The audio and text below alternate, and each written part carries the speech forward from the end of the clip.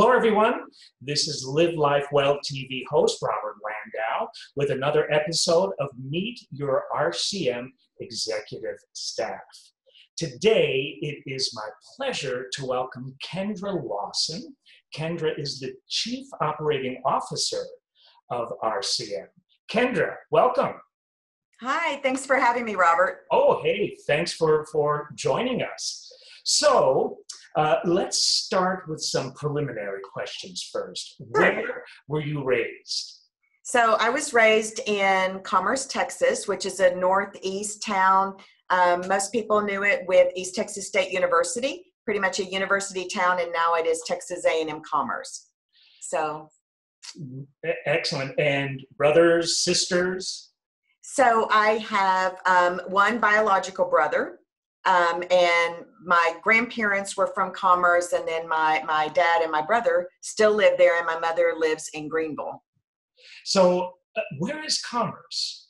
So Commerce is in northeast Texas. So if you're familiar with Greenville, Paris, Texas, kind of going on that I-30 corridor towards Texarkana, about halfway between Dallas and going towards Texarkana. So Mount Pleasant, Mount Vernon, that kind of area. Okay, great. I got it. Yep. Yeah. Concerning your childhood, Kendra, was there one thing or were there some things that were instilled in you at an early age that you still not only remember to this day, but kind of maybe still live by? Oh, absolutely. So just from the flavor and how I got into the industry was when I was 7. My grandfather was the only dentist in town way back in the day. We won't say how long ago. And there were 2 nursing homes there, and they went bankrupt. So my grandfather and the local physician bought the nursing home. My dad ran it as the administrator, and my mother, who had a degree in art and was a kindergarten teacher, decided to become the activity director.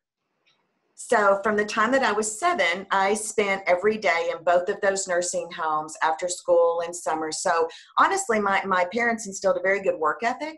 I think they violated every child labor law that was out there. But I really grew up serving seniors, and that was my normal. That was my world. So I didn't really know anything different. So that's where my comfort has always been. I love it. I mean, really, in many ways, that paved the way for what you're doing now. And that started at age 7. Yep. So I assume you spent a bit of time at those communities or at that community. Right. So either through volunteering, people that are my age and older, I don't know when they stopped it, but had candy stripers. So that was volunteers. So I was a candy striper, and we used to pass ice down the halls. We would take out goodies.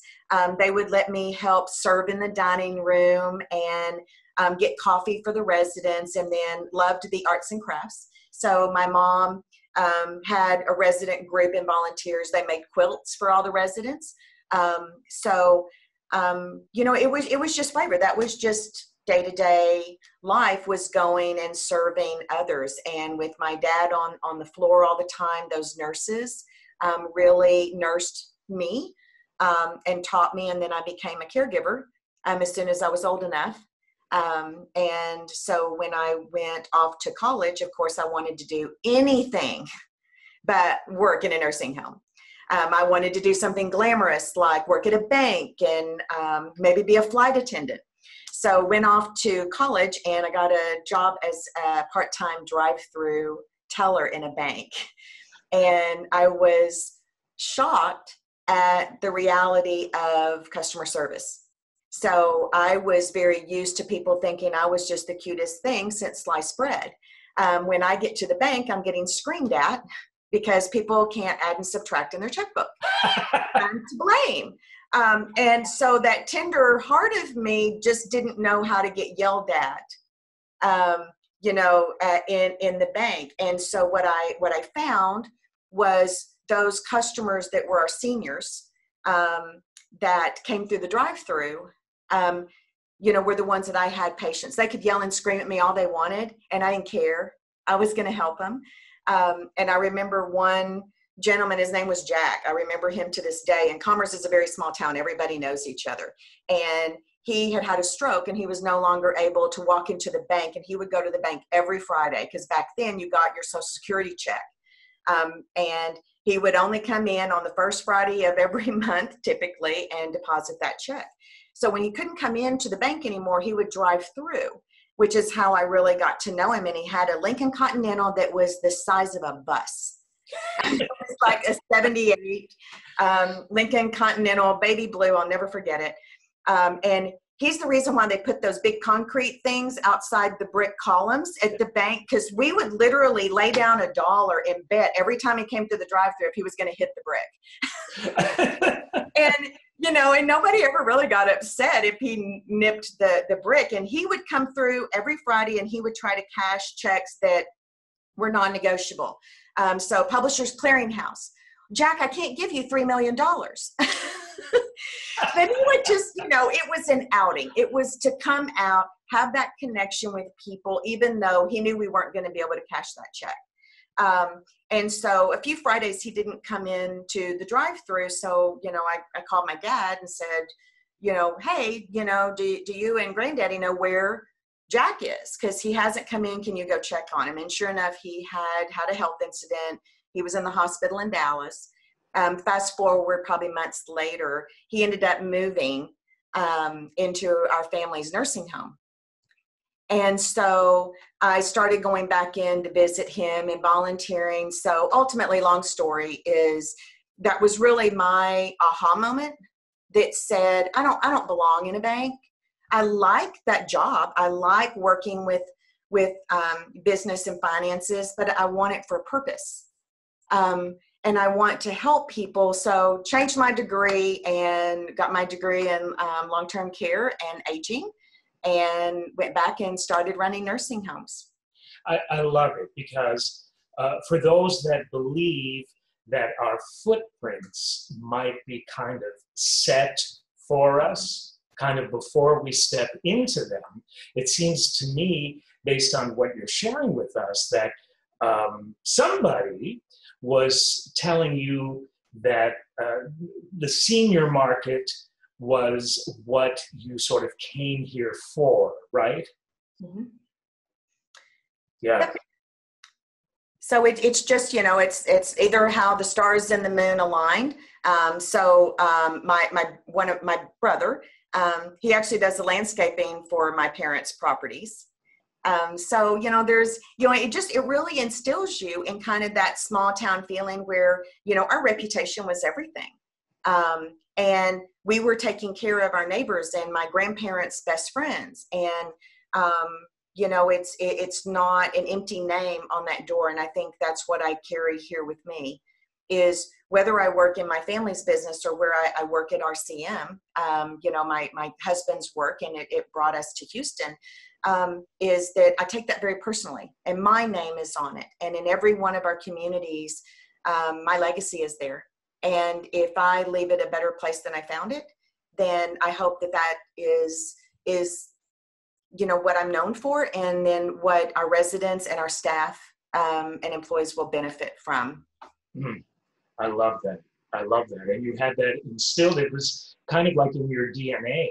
I mean, even when you went away from the industry and you did the drive-through teller thing, one of the most heart-moving, impressive things that occurred to you during that period of time was the senior with the huge Lincoln. I remember those Lincolns. They were like I mean, my God, they were like a cruise ship or something, And thank God he had that, because if he had had a Volkswagen Beetle, when he kept hitting the curve, when he was coming up to do business with you from the window or whatever, there would have been nothing left of his car. So I can see he had to have a huge tank, because he needed that kind of armor every time he would come up to your window. But see, even then, it was like you were being told, senior market, and your heart was always there and came back. So just before you joined RCM, you started to speak about after the bank, you went back into the senior retirement community industry. And so what was that specifically? So I didn't really know at that time. I just knew that if I wanted to be a nursing home administrator like my dad, there was a set plan and program that you had to follow.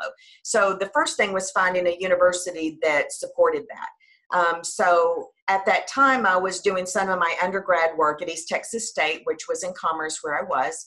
So of course, I'm ready to spread my wings and leave the family. And North Texas State University, which is now University of North Texas, had one of the first gerontological programs in the state.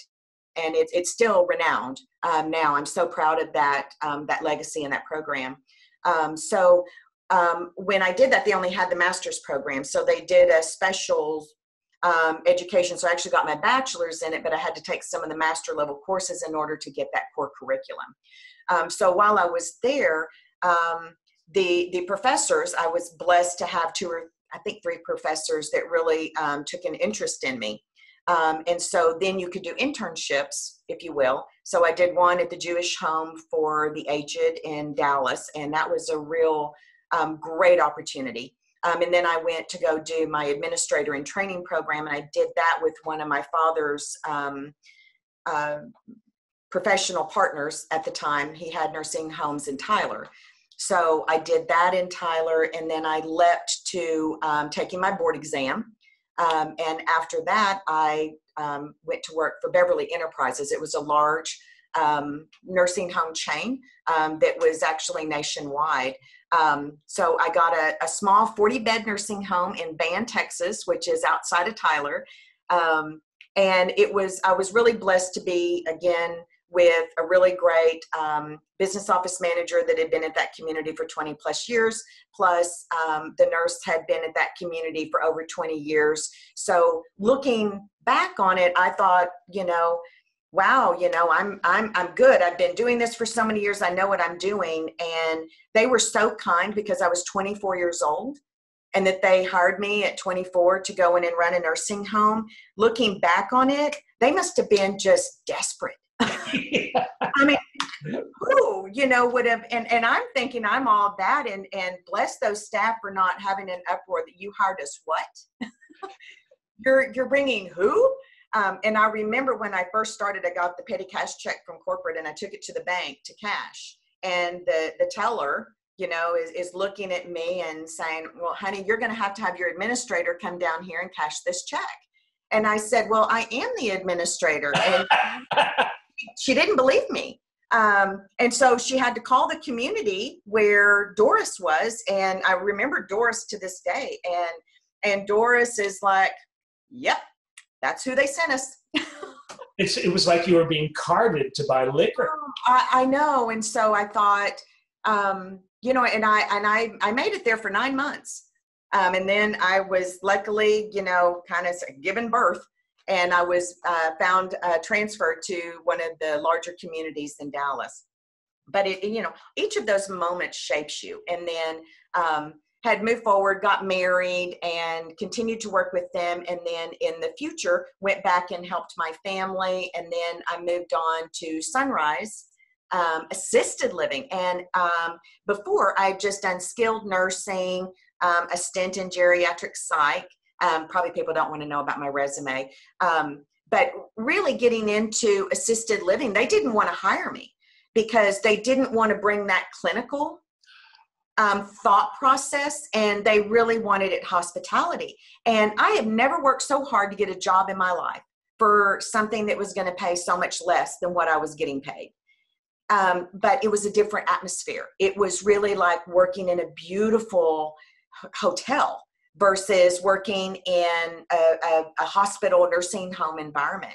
And my son was 4 at the time. And when I got that job, it was just the best thing that ever happened to me. And it really taught me about customer service. And I was so excited that we were now having choice. that people didn't always you didn't have any other place to go when I was younger. You know, when you got old and your family couldn't take care of you, you went to the place around the corner, and whether it was clean or it was dirty or it had a good reputation or a terrible reputation, you were kind of stuck. So, you know, I was so excited that, you know, good grief, there's 50 different kinds of Pop-Tarts. Thank goodness now there's 50 different kinds of senior living, and we can choose what kind of community fits our lifestyle. And so that is what I'm so happy to have seen over the course of my career, is it going from you get what you get when you get it to you'll get what you want when you want it. Yes. And you know what I also love about your journey, Kendra? You got a very early, almost an indoctrination into this industry at 7 years old. So a little further down the line, it makes sense to me why at 24 years old, which is incredibly young to become an executive director of a skilled nursing community facility. And then when they didn't want to hire you for the assisted living, it's a very interesting pattern that I'm seeing here. That again, you were just meant to be wherever you were, if that makes any sense at all. No matter what, you know, no matter what it looked like on paper, no matter what your age was, you have a very definite bunch of footsteps to put your feet into. I love it. Thank you. Yeah. So how did you knock on RCM's door, or did they knock on yours? So they knocked on my door a few times. So I was very fortunate to manage a community in the Woodlands, and part through when I had worked with Sunrise. And actually when we moved back to Texas, we were in Indiana with my husband's job, moved to Houston, to the Woodlands, and transferred with the company. And one of the first people that I met was Diane DeFrancisco, who is our senior VP. She was running a community in Houston. I was running the one in the Woodlands. And so I remember my family hadn't even transferred yet, and she was the first person I had dinner with. So we kind of forged that friendship and that coworker relationship, and we'd always kept in touch. So later down the road, Jim Gray built a community in the Woodlands, and he was my fierce competitor. And it was just beautiful. And I'm just like, oh my goodness. And, you know, they were so kind and Lynn to reach out to see if I had any interest in jumping ship. And at that time, my team had been with me for such a long time, and I was really embodied and married to that building, and loved it. So I couldn't make the change then. And Lynn came back again. I said, no, it's not, I'm happy where I am. And I'm not a change person. I mean, when I stick, they're probably stuck with me unless they fire me. I don't think it's going to happen. Yeah, I try to forge deep relationships, and I truly have a lot of loyalty. I think that's another thing that my family taught, is that, you bring loyalty and love and honor to whoever you work for, whether it's your family or someone else, as long as we're aligned in, doing the right thing. And that's one thing I love about RCM and Jim and Dave, and just the integrity and the honesty that they bring to it. So fast forward, kind of, lose track of them. I decided to take on a regional role with Brookdale as an ops specialist, and I'm traveling around. I'm loving it. I'm getting to go to Tennessee. I'm going to all these different places. I've been working out of Austin and meeting so many wonderful people. And it was such a great experience, and such good people that they were to me. So I wasn't looking to leave. I was very happy where I was. And here comes Diane knocking on my door. And I'm like, hey, I haven't talked to you in so long. And I remember it was in an evening. I'm in Georgetown, Tennessee. And she said, hey, have an opportunity. And I'm like, oh, I always thought a lot of Lynn and Diane and Jim Gray. And I said, well, tell me more. So we kept talking. And so the next time I came back into town, I came down and had time to visit with Diane and got to meet Dave for the first time. And I think I was just so excited that it was the first time since my family that I was going to work for something that really wasn't publicly traded, and I had a seat at the table. Dave was going to listen to me, and Diane was going to listen to me, and Jim was going to care about what I thought. So I really felt like, I might be able to, enhance what they're doing and support. So I just thought it was going to be a good opportunity. So I took the leap. And I am 3 years later, I am so glad that I did. And it's been such a wonderful experience in family. And there's been challenges, but there's also been tremendous growth and great collaboration with different companies, with our owners. And I'm just, every day I learn something new, and every day I make some mistake, and I just dust myself off and learn and keep moving. And I think that's what we have to do, is keep learning. You bet. Doris Day was a big champion of that. A famous quote of hers is, hey, you know what? If something terrible happens, you don't stay down, you don't stay defeated. You get up, you dust yourself off, you put your boots back on, and you keep moving forward. And you really are a champion of that. And also, I kept hearing one word often in the explanation you just gave. And really, to me, this word has come up every time when I've interviewed an RCM executive staff person. And that word is family.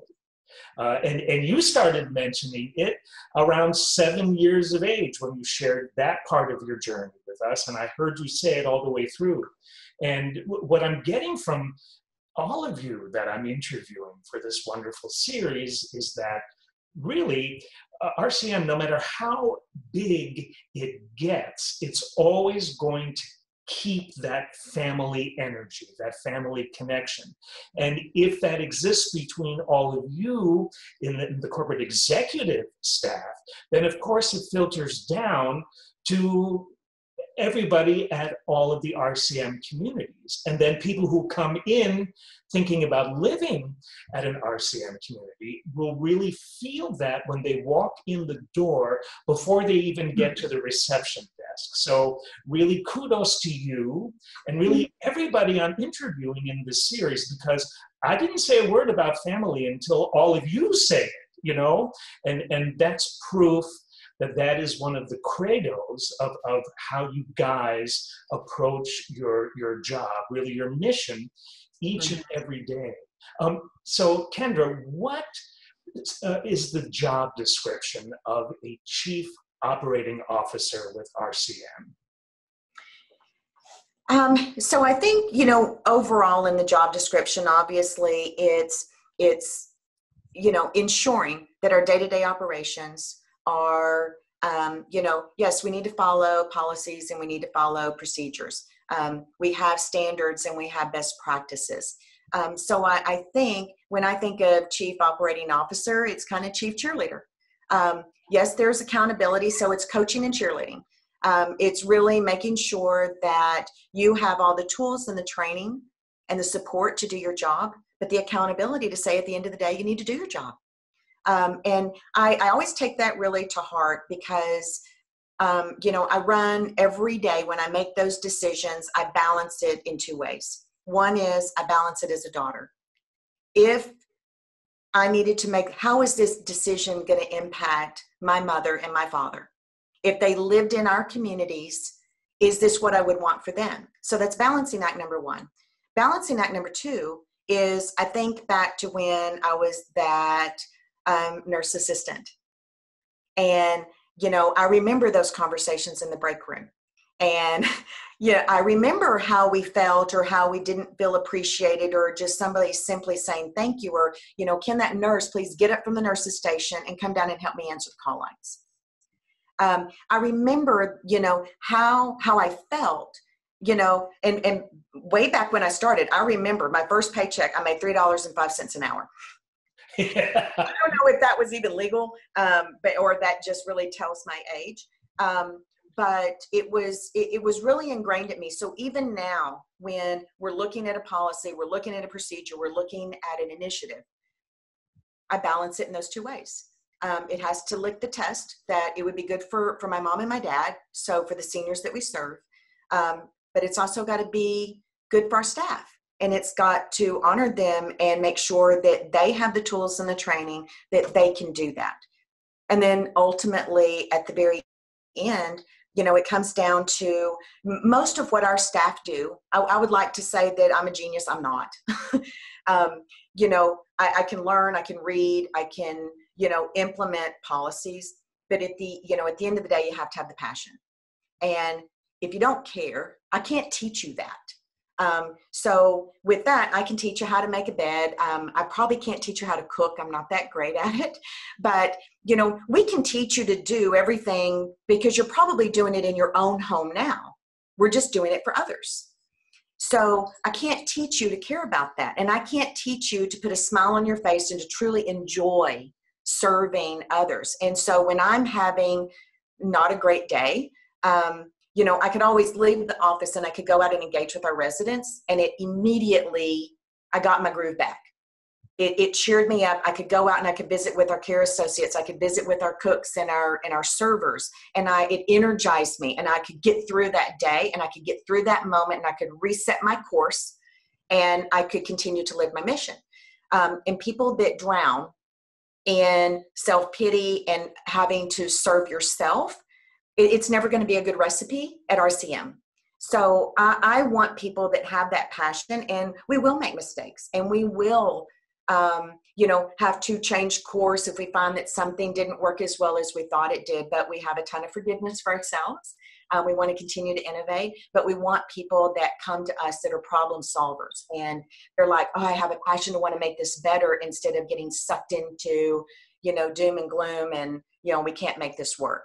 So that's, I think, what truly sucks my energy out, is people that like to cause the problem. They don't like to forge the solution.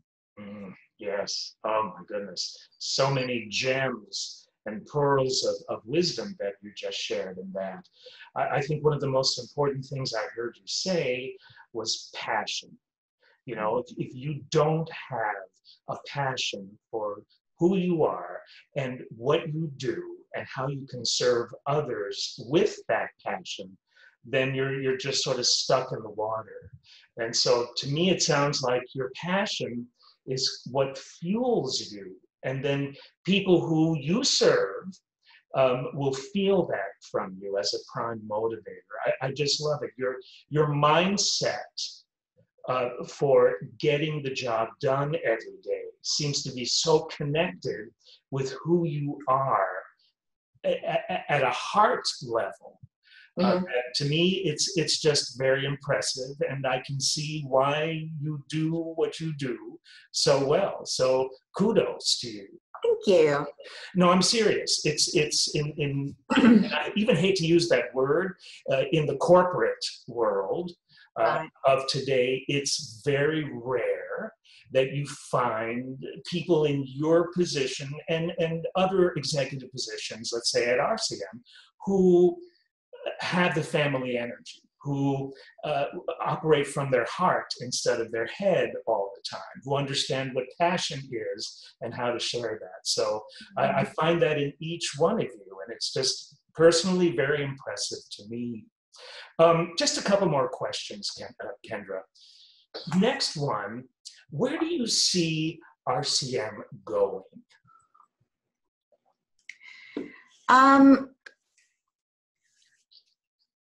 I hope, as far as a business, I know that Jim and Dave, we would really like to grow and serve others. We don't want to be the biggest.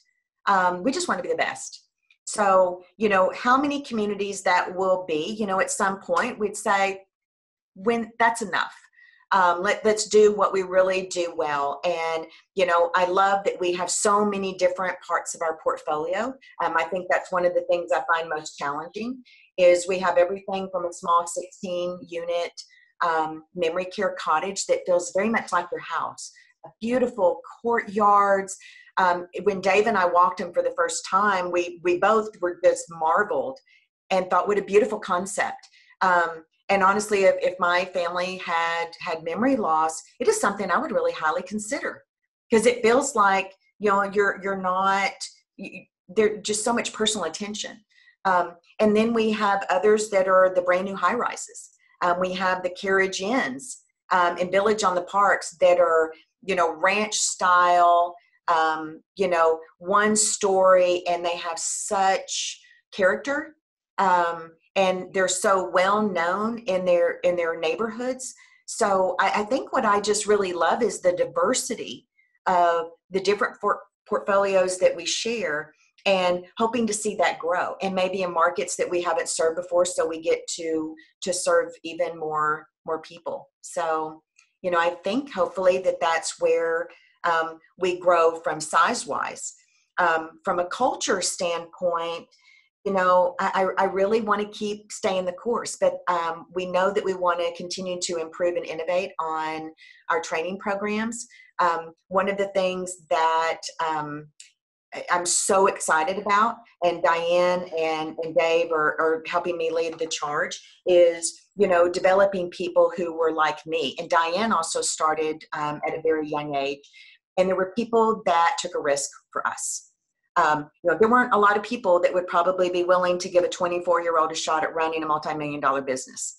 And as we develop our executive director and training program, I want to start developing, because we have some phenomenal employees in our company, and smart. I've got one gentleman that I have working in a community, and he's the day shift concierge. And, answering phones. And I just spoke to him one day and, tell me about yourself. What are your hopes and your dreams? And tell me about your background. He's got a bachelor's degree in communications.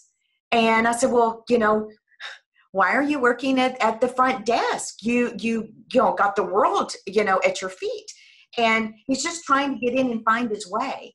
And I really see that that's where I want RCM to grow, is to help these gems to grow and find their way when they have a passion for senior living. They were just like me and couldn't articulate it at a young age, but now I know what to look for.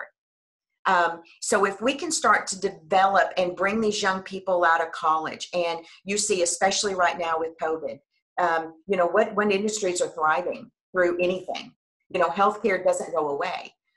We have to mold, we have to change, we have to innovate, but we need to go after these high school and college graduates, and to say, come to us. If you have a passion for serving people, get out of that driver's line at Chick-fil-A and come work for us, and let us start that path. So that's really where I want to see us grow, is through developing people. And then whether they go off and work at other companies or not, look at the legacy of what it does for RCM, but look at the residents that are going to benefit from that training and that support, and really lifting people up.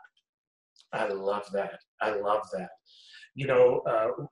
However RCM decides to proceed concerning the future, with people like you and these other wonderful executives that it's been my honor to continue to interview, that are a part of this company, I think the future is very secure, because you and the rest of your team are bringing core values with you.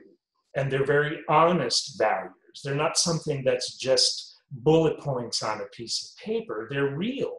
And they come from a very honest and true place, understanding the true value of customer service and what it really is to be in service to your fellow human being, your fellow resident, your fellow staff member, your fellow VP, and that's a winning formula. So it brings us to the last and final question, because there are a lot of residents watching. I know there are a lot of staff that will probably watch. There are other members of the executive team who are watching this. But for the residents, Kendra, if you, and I know you're very visible at many RCM communities. So I know a lot of them know you and recognize you. But even for those who don't, if you could give them a message right here and now from your heart to theirs, what would that be? Oh, I think it'd be the same message that I give my mom. My mom's now in assisted living, and she's actually in our family's community. So she's kind of the matriarch. So she's kind of mad when she doesn't get her way all the time. So I think,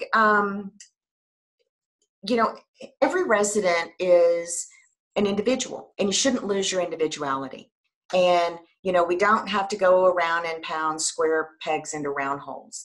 The thing that I love about senior living is remember that this is for you, that we are here to serve you. You're not here to serve us. Yes, there's some things we have to streamline. So, we'll continue to work and innovate things, but we want to do things like I do for my mom is, when do you want it? If she's not a big bingo player, she doesn't want to play bingo. But, she likes other activities. So she just likes sitting out in the living room and visiting. So they have kind of a sit and sip. So I think, is the thing that I tell her most is, as difficult as change is, especially if you're new to coming into senior living as it was for her, is, the place is your house. Your apartment is a place for rest, reflection, and that quiet time. But don't live in there. Go out. There are so many people that you don't have to enjoy bingo with 50 people. But if you can find that neighbor who may be lonely and just want that one friend. And that's what happened with my mom. I said, Mom, just go find one friend. And her best friend, Betty, lives across the hallway. And they sit together at lunch every day. They know what each other likes, and they check on each other. They check. And if something's wrong or not right, they're calling both of us daughters. So I would just say, please extend your world outside your apartment. Look for that friend and enjoy every day. And if there's something you don't like, it's okay to complain. And I tell my mom that all the time. We don't take it as complaining. We say, if we don't know, we can't fix it. So if you can please trust us to tell us, I didn't like that chicken. It was a little tough. I didn't like the way, we always call it the big green bean controversy. Is it too crunchy or is it too mushy? Tell us. Some people like it crunchy. Some people like it mushy. So some days we'll make it mushy and some days we'll make it crunchy. But we want that conversation. We want you to trust us, to say, here's what I like and here's what I don't like. So here's what I want you to start doing. Here's what I want you to stop doing. And here's what I want you to continue to do. And that we're a community. And when we all communicate, I think when I was an executive director and I talked with our executive directors, we're just the mayor of the town. And so you need to tell your mayor what you need. And we will do everything we can to try to please it or to try to find a solution. It may not be exactly the way that you want it or as much as you want, but at least if we can engage in that conversation, be heard, we can make tomorrow a better day. Wow. Beautifully said. I feel like I just want to take that in for a few minutes. But beautifully said, Kendra. I mean, you said a lot there. And I think this is a perfect place to conclude our time with you. I really want to thank you so much for your sincerity, your honesty, and your passion. Thank you so much, Kendra. All right, thanks. And thanks, everyone. Thanks for listening for so long. Oh, no, I think if it is just me, if I could respond to that, every word you said was more than worthwhile. Oh, thank you, Robert. I appreciate the time. Yes, yes. And with that, this has been Robert Landau, Live Life Well TV host, and we will see you next episode.